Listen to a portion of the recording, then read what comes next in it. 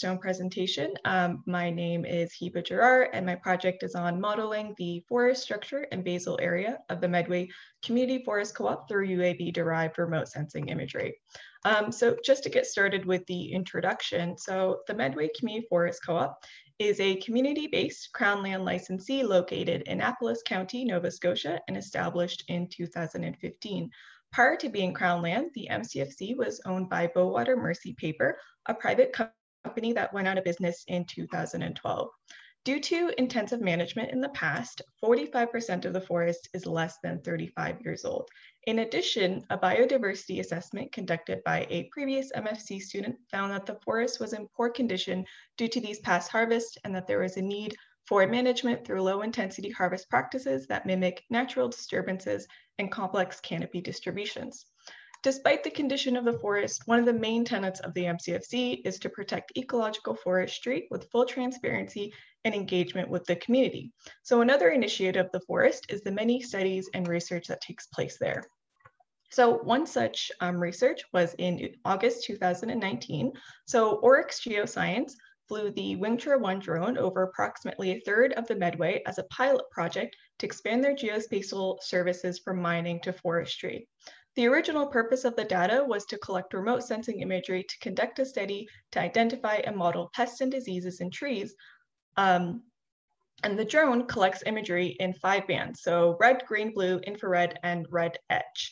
And then with the point cloud data, you can actually create a digital surface model and a digital terrain model.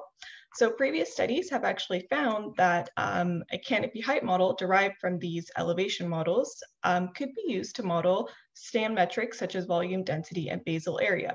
Therefore, given the history of the forest, I decided to model basal area and forest structure to provide information on which areas need additional management and regeneration efforts, as well as provide a map that could aid in identifying areas that could be potential harvest sites. So just to sum up, my objectives were to derive a canopy height model, derive stand level models for basal area and forest structure using ground data and the derived canopy height model, and lastly, to provide recommendations on forest management and future analysis of remotely sensed imagery of the Medway forest to help remediate the forest from past intensive even age management. So moving on to the methods. So I first started with 123 ground plots spanning 3 data sets collected between 2019 and 2020. However, given quality and boundary issues within the imaged area, 49 plots were used. Each plot consisted of a prism sweep at a BAF of 2 and a tally of the species composition by 4 DBH classes as seen listed in the slide. The data was stratified by species type and stand age, which are white pine, red maple, red spruce, and black spruce dominated stand types. And then it was also stratified by age, so young, mature, and old growth.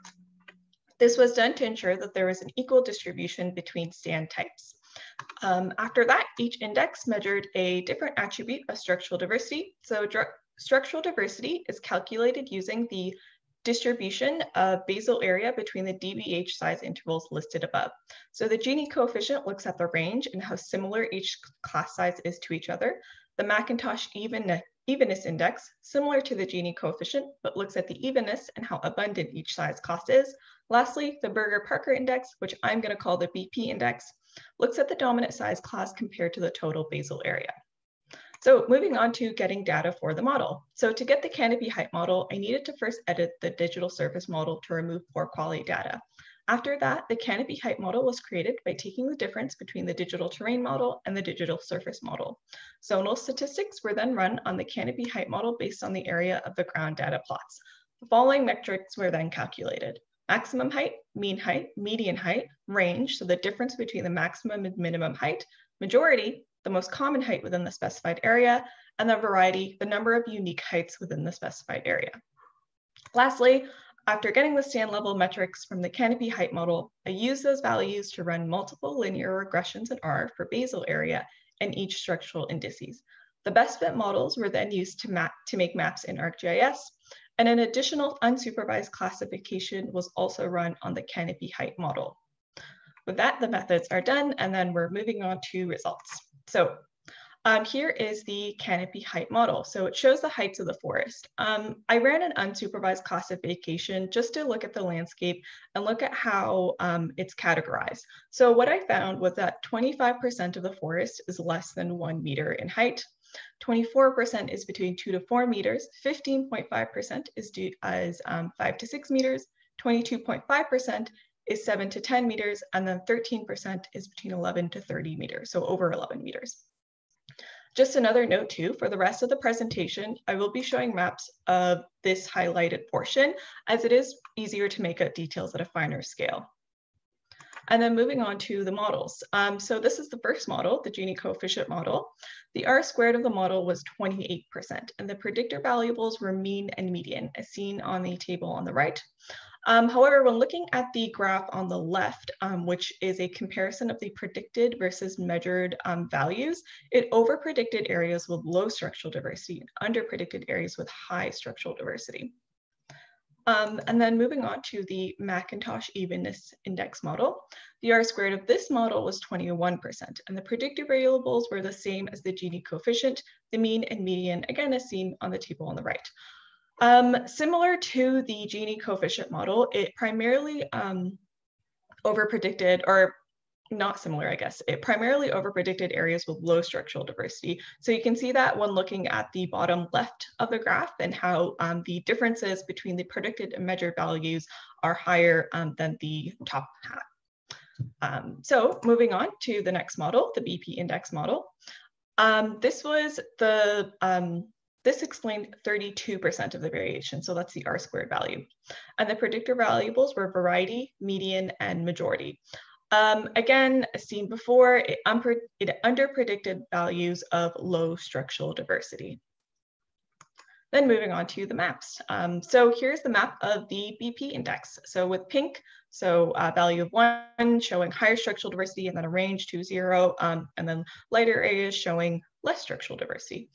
So there's a couple points to make with this map. So just to start out, I removed areas that were less than 1 meter in the canopy height model, as given the overpredicting effect, and since those areas are so low in height, so under 1 meter, it didn't really appear to be relevant when measuring structural diversity, just in the context of this specific map and project.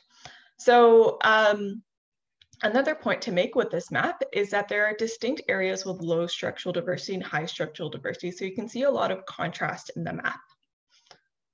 Then moving on to the basal area model. So this was the last model done, explain the most variation with an R squared value of 55%, and the predictor variables were median, range, and interaction variables with maximum, median, and maximum range.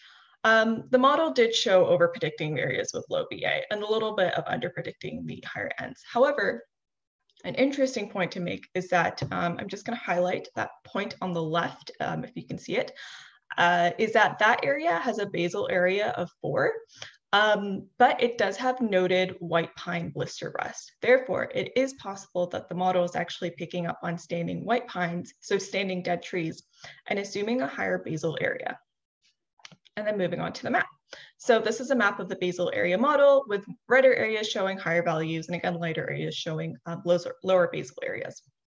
So 2 interesting points with this map is you can again see the contrast, but you can also see how fragmented the landscape is. So there are pronounced areas of low basal area in comparison to high. And then I'm just going to highlight another portion of the map. So you can also see a lot of the pronounced edge effects along water bodies, and this is most likely due to the provincially legislated 20-meter buffer. So you can kind of see rings of red around the water bodies, indicating higher basal area. All right, and then on to discussion and recommendations. So just starting out with the models themselves, in regards to forest structural indices, the Gini coefficient and the Macintosh evenness index were the most similar as they had the same predictor variables. However, both showed distinct bias. The BP index showed a less pronounced under-predicting over predicting effect, and therefore it may be the most suitable to use when assessing forest structure. However, given the overall low R squared value, more ground plots and research may be needed to more accurately model forest structure. Another point is that the median metric was a common predictor found in all models, and it appeared to have an inverse relationship with metrics that explain variation in the data. So the models may then have worked in two ways. So a general positive relationship between taller heights and more basal area and structural diversity. And then I'm just gonna highlight another portion of the photo on the left. So large differences between the median coefficient are an inverse relationship between the median coefficient and remaining coefficients, indicating less basal area and structural diversity. So you can see on the photo on the left, a lot of the clear cuts or intensive management practices left pine trees for pine seed tree harvest. And so they retained about 10:3 in these clear cut stands. So the high variation may have indicated lower basal area in the model. A minute mark. Oh, great, thank you. And then just the shortcomings of the model. So the models consistently overpredicted in stands with lower basal area and less structural diversity. This may be due to two reasons. So a lack of ground data in clear-cut stands, and due to that lack of ground data in these young stands, the model assuming initial high basal area and structural diversity. However, the basal area model did have a higher R² value, and it may be a good predictor in areas with higher heights, so as seen in the canopy height model. Another point to make on the ground data itself is that the data was actually mostly obtained from mature stands and young forested stands. So I used the forest resource inventory. So the young stands may have appeared young, but there may have been some inaccuracies in the ground data. All right, and then moving on to recommendations. So as mentioned before, the landscape is highly fragmented with prominent edge effects surrounding riparian zones. So I recommend the Medway consider increasing their buffers from the set 30 meters that the MCFC uses to a higher buffer range. I also recommend that the MCFC continues low intensity harvesting methods, particularly to promote regeneration and structural diversity in young, even age managed stands as found in the models, or past young, even aged stands. And then lastly, so there are a variety of future studies that can be implemented, especially since recently the Department of Lands and Forestry has released LiDAR data, including the point cloud for the whole of the Medway forest. So I recommend improving basal area and structural diversity modeling by using LiDAR data and additional ground points in young stands. I also recommend doing habitat suitability modeling, which could be explored by conducting a connectivity analysis and through implementing biodiversity plots along water bodies and young stands. Lastly, I recommend that the Medway continue with the original plan for the data and conduct a study on the identification of disease and pest disturbances like the hemlock woolly adelgid that's actually seen on the photo on the right, which is increasingly being seen in Nova Scotia and is a very real concern for Nova Scotian forests. So furthermore, as seen in the basal area model, standing dead trees may be picked up in areas with higher heights and low NDVI, so low vegetation indices, may be a way to pick up on these disturbances. So with that, I'd like to thank a couple of people. So I'd like to thank Dr. John Caspersen, so my internal supervisor, for helping me out with the model and kind of explaining everything when I was very confused about it. And then also my external supervisor, Jane Rodger, for just being like a really great boss and being really supportive. Special thanks to Jenica Hunziger, which I worked a lot in the summer and then also helped and supported me with this project, and also Aaron Francis from Oryx Geoscience for providing additional support and also providing the data. All right, thanks a lot for listening to my presentation. That's great. Thank you very much, Heba. We will start our discussion with Mary Jane. It's all yours. Thanks, Heba. Great job.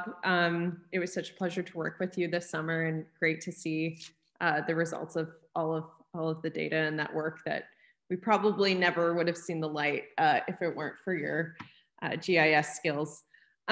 So now that you know how the indices would predict structural diversity, I was wondering how we might be able to integrate the data into our operations planning.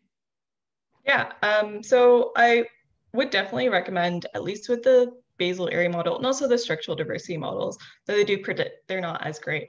With the PTA data, so like PTA ground data, and trying to identify areas that are pretty overstocked and have like a relatively high basal area that could really benefit from some like irregular shelter wood or more harvest management practices that provide more structural diversity in the data.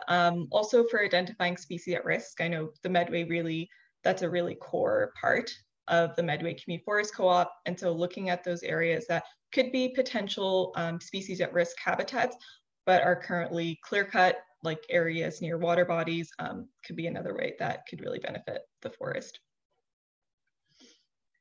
And just another question, would you feel comfortable using the data without ground truthing?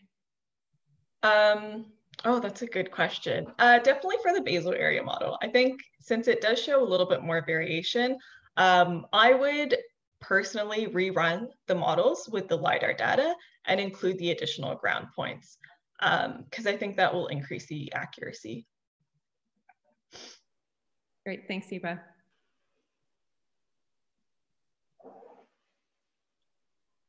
Hey, go ahead. Hey, Heba, interesting presentation. These questions, some of this may be stuff just that I missed because you tended to go like pretty quick through some stuff. Attention wavered for a second, I might have missed it. So you didn't tell us, is this so this is a multispectral scanner? Is it stereoscopic? Is it something like, what kind of sensor is it? It is a airborne laser sensor from what I understand. So it is a laser, but it doesn't, I don't know quite how it works, but I know some of the limitations of it. So it doesn't hit the actual ground level. So the way that the canopy height model is made, or the digital terrain models are made, is by looking at like taking a 3D look at the images. So looking at like a photo here, a photo here, a photo here, and then kind of reconstructing it. So I know like how it works. I don't know quite the like specifications. So it is LiDAR or it's not LiDAR? It's not LiDAR. No. So LiDAR would be like a laser that hits it directly to the ground. Yeah, I this know one what takes an LiDAR is. image and then uses those images to reconstruct like a 3D. Okay. I'm a bit confused. It'd be useful to have a better idea about what exactly how this thing is working. Yeah. A second or related question, how much, like I missed, so are these fixed area plots on the ground? Yeah, so they're ground plots. Fixed area plots, right? And how accurately are they georeferenced? I guess you could say not that accurately. Because I mean, if you're just using a handheld GPS, then you're going to be anywhere from 10 meters off, or if maybe worse. So I wonder how much of the slop in the R, part of the slop in the R squareds will be because of that inaccurate georeferencing. So it might be useful, for example, to get into those, if you're going to keep using those plots, for example, Mary Jane, it'd be useful to get in there with like an SX Blue or some kind of more accurate GPS to get better positions. Because I don't know what's the resolution of the sensor, because if you're off 6 or 8 meters, that could introduce quite a bit of slop. So yeah, the resolution is 33 millimeters. So the actual imagery is pretty high resolution. I think also, I tried to imagine if your ground plot is 8 meters away from where the actual, it actually is. Yeah, that's definitely a concern with the data, of course. I think maybe like with doing like a stand level modeling. So like the approach that I did with the stands, maybe a way to kind of mitigate for that, but it's definitely going to still be a limitation since it's not like accurate to a high degree in terms of like the ground plots. Cool. Oh, Mary Jane just said the GPS use is accurate to 2 meters. Oh, so that's not bad. Yeah, seems like a good clarification. Sean, you have a question. Yeah, in terms of assessing the accuracy of these things, the R squared, will be really greatly influenced by the range of points that you're looking at, and so you're oftentimes interested in what the absolute accuracy is. And so I'd really encourage you to use a root mean squared error. So you can, make statements about this being, a basal area prediction within a certain range of absolute basal area. So I guess the question, if you've done those kind of additional error analyses in addition to just looking at the R squared? Yeah, so I did calculate root mean squared error. I didn't include it in the presentation. Yeah, okay. That's yeah. good. That's good. And the other, kind of quantification issue, the Gini coefficient and the Macintosh are kind of both obscure for this purpose, right? So there's been a lot more use of diversity indices like a Shannon index with kind of putting things into categories or just a coefficient of variation or so forth. So I guess putting that as a question, have you looked at some other kinds of structural diversity indices? Yeah, so I actually kind of anticipated this question. I first started by looking at the Gini coefficient due to a previous study that similar to the one I did that used the Gini coefficient. So I kind of started with that, and then actually John encouraged me to look at more structural indices. So I ended up finding a paper that compared structural indices, so structural diversity indices, and Shannon, the Shannon index or like evenness index was one of them. But the study actually looked at different influences. So like, for example, the Gini coefficient is influenced by the range of the data. The Macintosh looks at evenness, and then the BP index looks at the dominant like size class in comparison to the total basal area. So I kind of decided to pick one from each category, but I could definitely incorporate like the Shannon index as well. Okay, great. Good answer.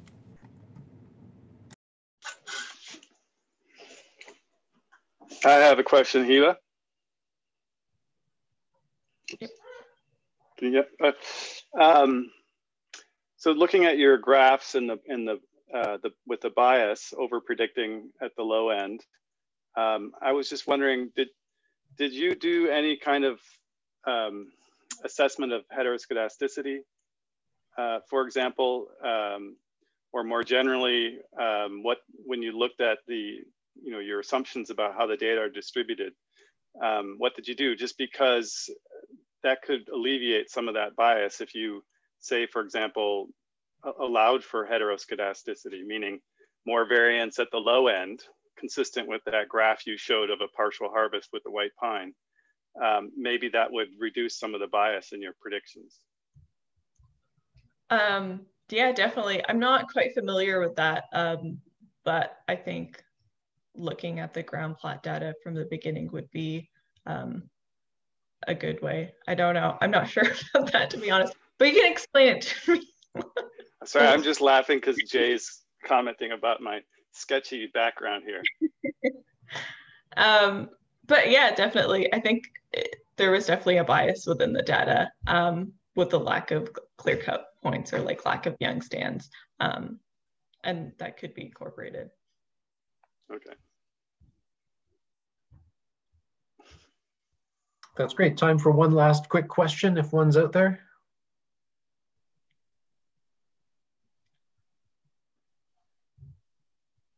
I have a quick question for Heba, sorry. So you mainly focused on the BA and the DVH in your structural focus there, but would you be able to identify tree species with the data, and how might that impact the management plan you would recommend? It would be difficult. It would be a little more difficult to do that. It's an interesting concept for sure, but I think you would need to do individual tree classification. So it would definitely take a lot more ground data. You'd have to like actually have more accurate points. Like you would have to go and like GPS like an actual tree and look at the metrics to kind of be able to then train your model to be able to pick up on species. But it is possible, like given the data, like given like the the multispectral imagery, it's at a pretty high resolution, and there's the LiDAR data too. So it's possible as a future study for sure. That's great. Thanks very much, Heba. Future work is needed.